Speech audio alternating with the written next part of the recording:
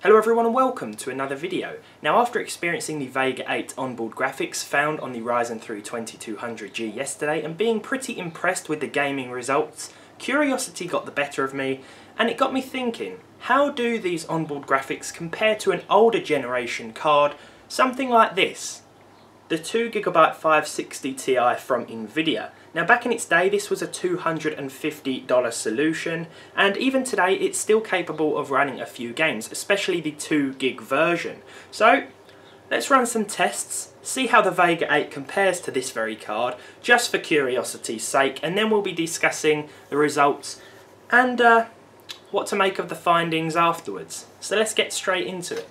So, a few things to discuss before we get started. I have swapped out the RAM for 16GB of DDR4 3200MHz today to make the most out of our system. Also, depending on the 560 Ti version, performance results may vary. I'm using the Inno3D version here because, well, it's one of my old cards. For the games that have it, I use the built-in benchmark tools for accuracy, but I will discuss the testing method for each game as we get to it. The CPU was not a bottleneck and allowed both graphics solutions to reach their maximum potential, and I've tried to make this as fair as I can. So I'm going to run through the benchmarks now and then discuss the results with you afterwards. So I started off with Assassin's Creed, and boy were these results surprising. As you can see here with the Vega 8 at 1600MHz, the gameplay ran at about 20 to 30 FPS in the benchmark, but over on the 560 things were completely unplayable. I had a similar experience with my 1GB 560 Ti that I tested out a while back, when I had to turn down the resolution scaling all the way to even get anywhere near playable frame rates. As you can see, the Vega onboard graphics come out on top in both the 1080p and 720p tests. As we move on to Crysis, the 560 Ti once again jumps back into the lead, but even at both 1080p and 720p, the Vega onboard graphics are indeed very impressive, and the game is playable across the board.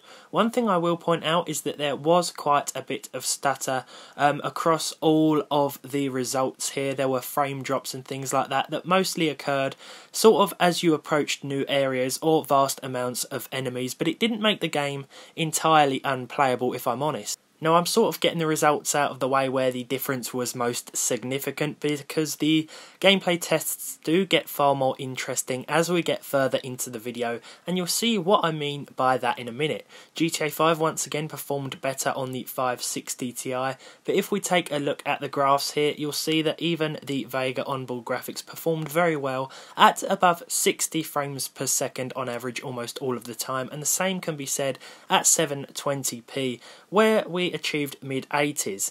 As we move on to Overwatch, the results start to become a little bit closer. Once again, at medium here at 1080p, the performance was very good on both the Vega 8 and 560 Ti discrete graphics card, and if we take a look once again at the figure graphs, you'll see that the 560 came out on top by about 15 to 20 frames per second on average, but at 720p even the Vega 8 overclocked managed 100 FPS on average. Battlefield 1 was where things started to get very close in terms of not only average results but 1% and 0.1% low figures as well, which really took me by surprise.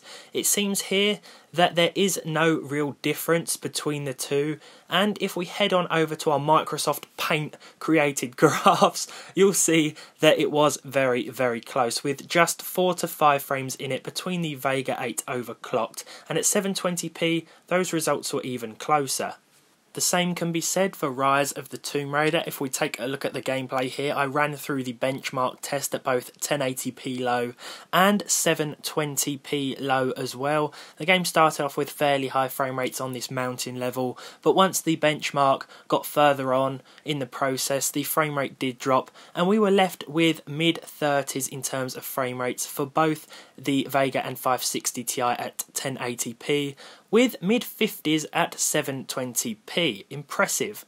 Finally, it's The Witcher 3, and this is where things were as close as they were going to be all day. Now, neither the Vega 8 or 560 Ti were able to achieve 30 FPS on average, which is odd, considering that with my 1GB 560 Ti a while back, I did manage 35 frames per second. But in the heart of Novigrad, the system really did struggle here, whether we were using the integrated solution or the discrete GPU, as you can see by these 1080p and 720p results.